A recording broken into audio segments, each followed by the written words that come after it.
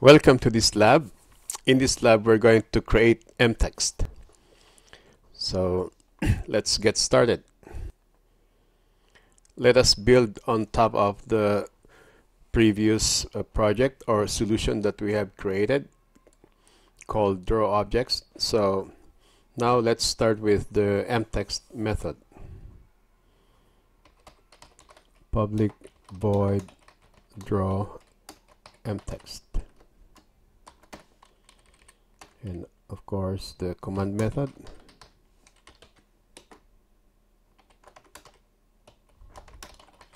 Draw MText. So as usual, we have to get the document object.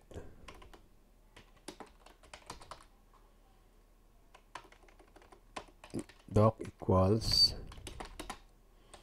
from application document manager MDI active document.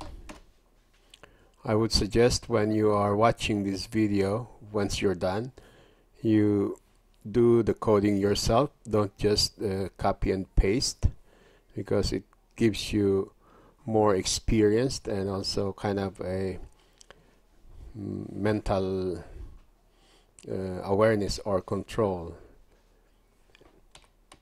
and you get more familiar with the objects that you are creating.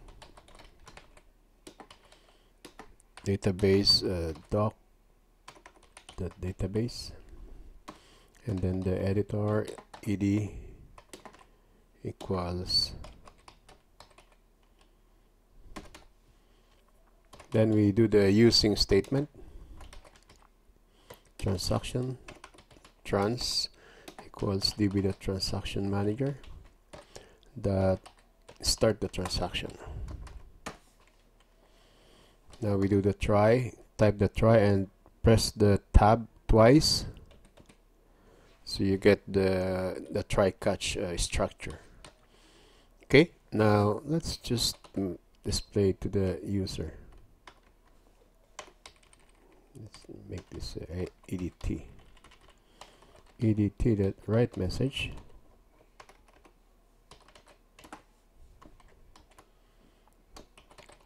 Drawing MText exercise. Then we create the block table. Then get an instance of it using the transaction. Get object from database that block table ID, open mode for read as block table. Then get the block table record, initialize it to BTR variable. Next BTR equals trans that get object. It will be our block table, and get the block table record that model space for the string key, and this will be open for write, since we are adding a new MText document as block table record. Alright, now specify the MText parameters or attributes, like the text string and the insertion point. So let's create a variable, a text string variable, txt. Let's just type hello AutoCAD from C#.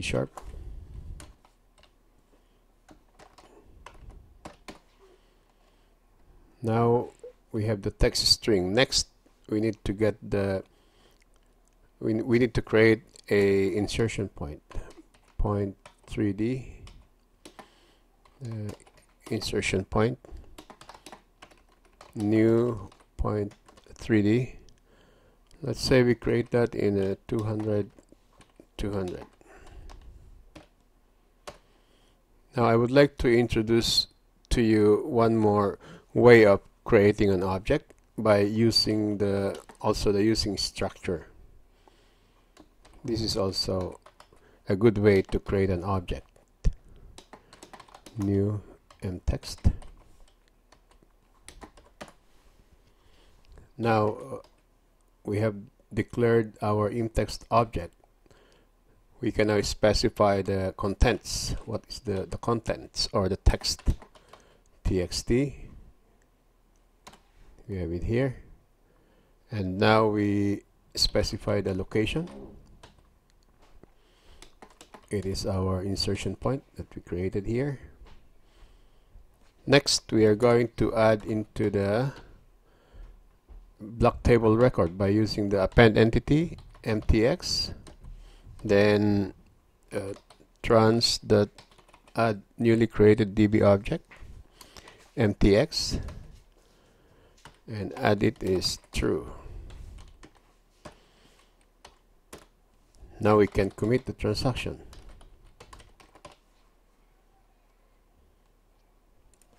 So in our catch block, we have to create a system exception object, make it an EX, then just do the same thing, write message, edit write message, error encountered, plus the error message, and then abort the transaction. Okay, so that's about it for the MText. We missed something here. There should be no closing parentheses there.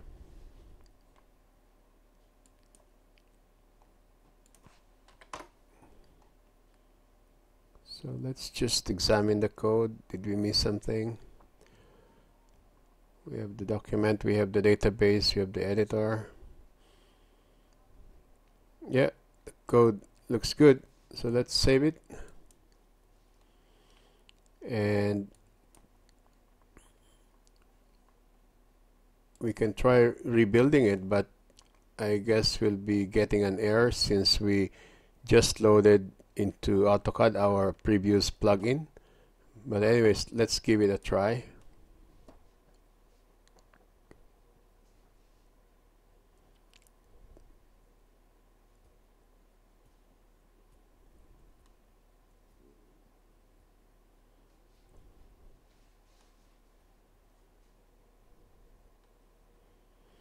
Yep, we're getting error.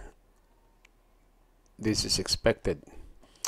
Okay, so in order to fix that, we just have to close our AutoCAD and rebuild the solution. Succeeded. Now let's open AutoCAD.